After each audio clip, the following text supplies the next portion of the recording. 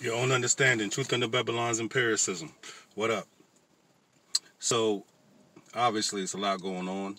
I'm going to really quick explain why you have protesters all over the place, just destroying businesses. And it seems like that's the narrative every time there's a protest of significant magnitude. Um, People destroy businesses, and people ask, why does everyone go after businesses, little mom and pop places, or whatever has, a storefront? They want to, vandalize it and just tear things down. There is a psychological aspect to the type of tyranny. Um, there's some things on a level that would explain why people do that,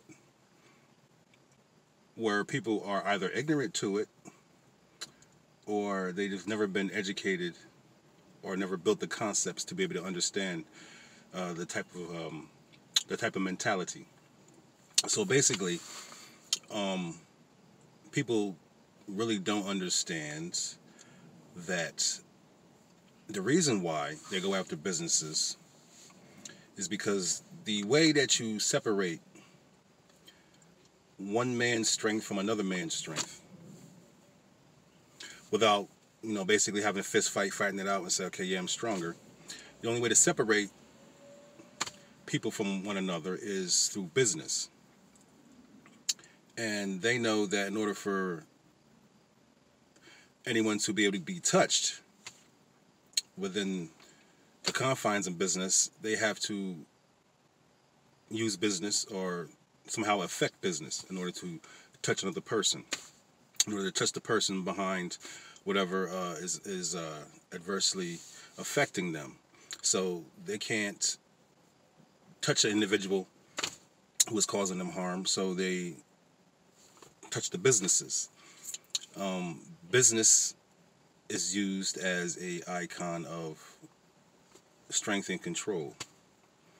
So when you fight back, you fight the structures of strength and control, because it's basically nature fighting the unnatural.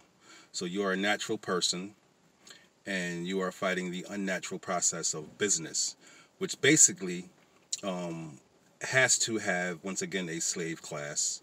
So therefore, the class of slaves lash out and attack the icon of their oppression, which is business. People do not understand this because they have been born into a system maintained by business. The agenda, the automated agenda, can only be carried out through a hypnotic process like business. No one wants to hear this. No one wants to face this. No one. No, I scratched that last statement. I was going to say no one wants to understand this, but people do understand it.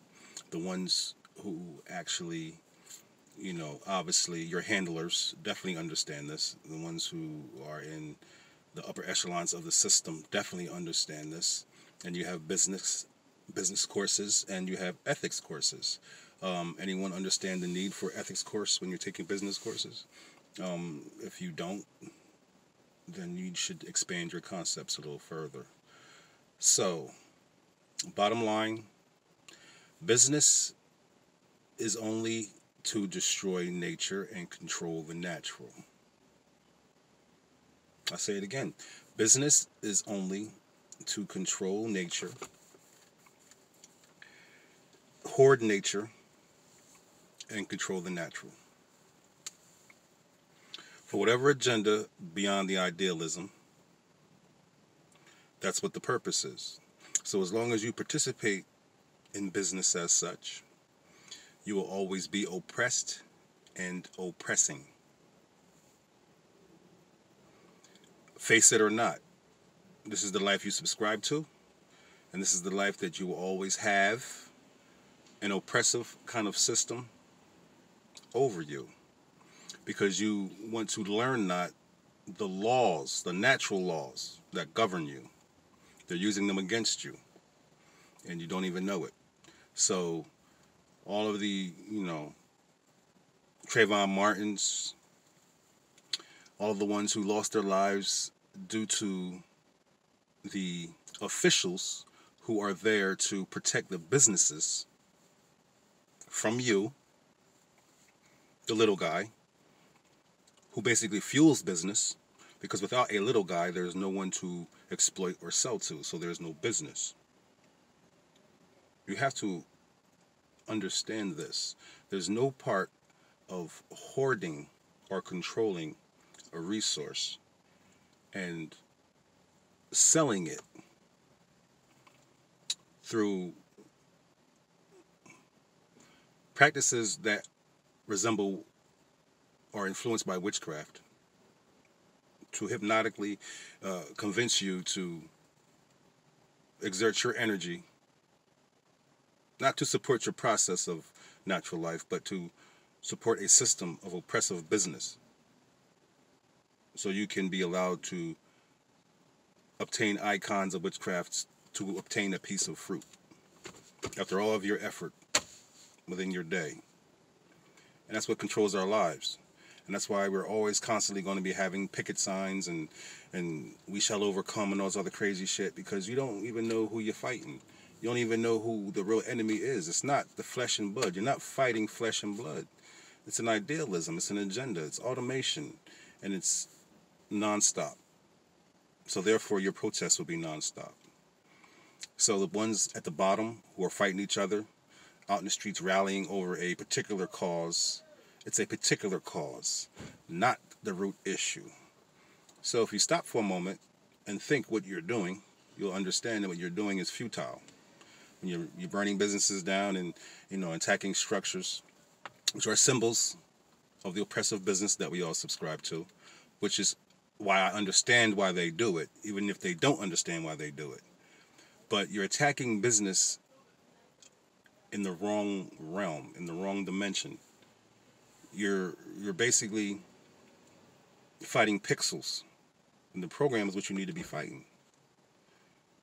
So please get it together, because at this point all you're doing is satisfying the agenda, because they already have contingencies in place to further control you if you get further out of control. So take heed to understanding and see what you're actually doing. You have the right motivation, the wrong practice. I'm not advocating destroying businesses from the structure within. If you're going to destroy business for the purpose of reclaiming your natural freedom and right to be who you are, then you destroy the business from the inside out.